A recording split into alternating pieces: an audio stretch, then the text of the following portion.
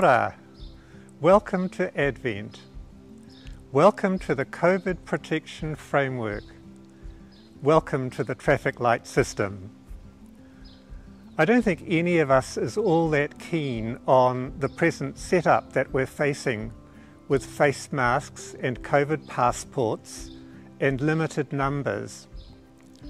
But we know these are steps we need to take in order to protect ourselves and our friends during this coronavirus pandemic.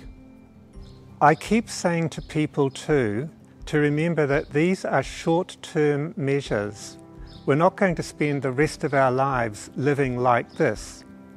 I have every confidence that human ingenuity will find ways to address the coronavirus pandemic, just as through history scientists have been able to get rid of polio and tuberculosis, smallpox, measles, and even the common flu, which used to be a killer.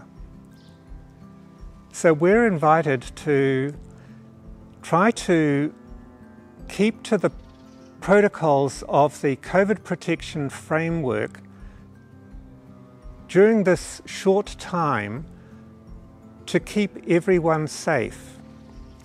The New Zealand bishops have asked all parishes to try to care for all parishioners, and that includes those who have been vaccinated and those who have not been able to be vaccinated.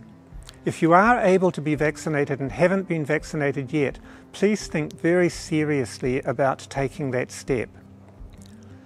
But in the meantime, I want to thank parishes for the steps you are taking to support all parishioners.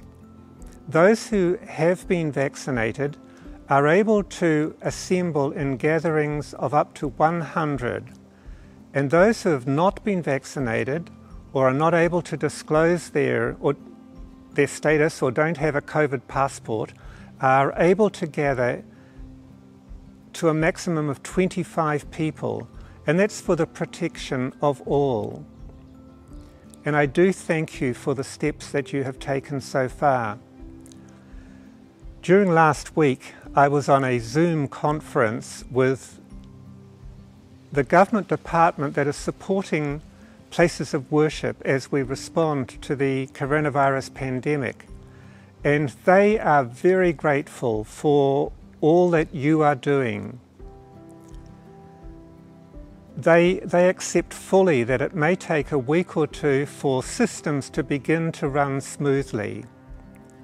They made the point that we're all on a steep learning curve, and COVID seems to change its form week by week, and so we too have to respond week by week to new demands. But the government support group do want to thank us for what we are doing. I know that many people feel very uncomfortable with the idea of dividing congregations. They say it's not us. And I think we all feel that way. But again, it's a short-term measure to protect especially those who are most fearful or most vulnerable in our community. I know that Christmas this year is probably going to be a little bit messy. For us in Auckland Diocese, we're not sure whether we're going to be at red or whether we're going to be at orange. I doubt that we'll be at green, unfortunately. But having a simple Christmas may not be a bad thing.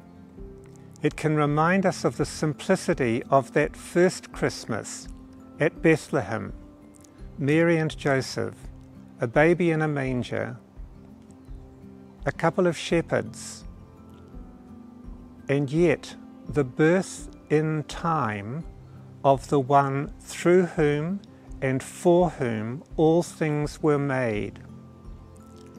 The maker of the stars and sea become a child on earth for me, as Sir John Betjeman puts it in his Christmas poem. Just to conclude, can I also ask you to keep in your prayers Deacon Mark Napper, who on the 18th of December will become the newest priest for our Diocese of Auckland. Mark's ordination has been delayed twice because of the pandemic, but it's going ahead on the 18th of December whether we're at red or orange or green. So God bless you, Mark, and God bless you all.